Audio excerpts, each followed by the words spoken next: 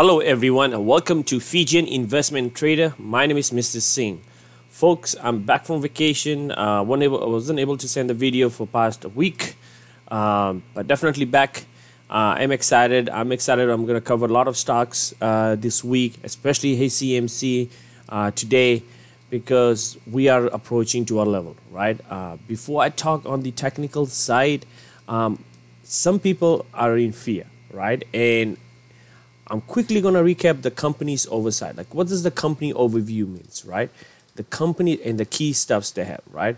So remember, we also remember that Healthy Choice Markets and Healthy Choice Market 2, HCMC owns both Ada's Natural Market, which is 18,000 square foot, fully serviced grocery store in Fort Myers, and 3 other Paradise Nutrition location in Greater Melbourne, that is Florida area, right? Also, Healthier Choice Management extends past just healthy eating, right? That's with that, and Healthier Choice Management Corporation through its 6 owned vape stores, right? We knew about the refills. One was in Canada, one is in Denver, right? We knew about all the great source of income they are generating, right? The earnings that came out, right? Definitely the earnings came out, right? So when the earnings came out, which we discussed in the previous video, right? Couple things, I'm going to revisit that because folks are in the fear, right? And I get that part, right? And I'm going to share on the technical side of the video. Please stay through the entire video, so you definitely don't want to miss out. The key things that really caught my eye, it's the continuous improvement, right? When you compare adjusted EBIT AD for the next 3 period ended in June 30th, improved approximately of 136,000, right? Not including the contracts between the Denver in Denver and in Canada, right? So with that generated revenue coming in, it gives them opportunity to grow, open more stores, and get more the refills for the Q Cup in down to the road, right? And it's slowly. It's a smaller company, but it's growing at a decent pace in my books, right? Because I believe this company has a lot to offer down to the road. Shares are in 0.0007. I know we had a fear that it's coming back to 0.01, and there's a lot of negative talks. Block this noise, folks, because if you believe in a company, then stick to it, right? Because definitely you wanna make money and grow your portfolio or whatever what other your plans are. But the certain things has caught my eye, and that was one of that. It's growing, right? It's compared to 20% growth on the 20 year to year, and that was during the pandemic, folks. We are still in pandemic. It's not over yet, right? So let's talk on the technical side.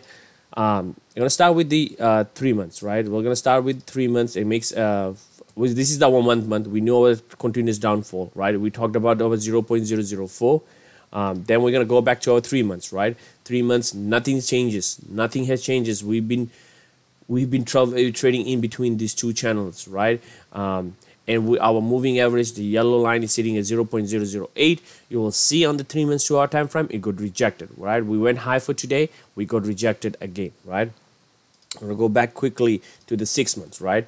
Here is our main that we're looking at, and we talked about this downtrend, right? To see if there's some sort of breakout, which we didn't. So what I'm gonna do, I'm just gonna keep extending it out, right? Nothing changes. The reason is I'm saying I would love to see how far we'll be coming to this pattern before we see a breakout, and we did, right? And we saw that, right? Our 200-day moving average sitting, this is our 60-day, right? The yellow line you'll see right here. This is our 60-day moving average.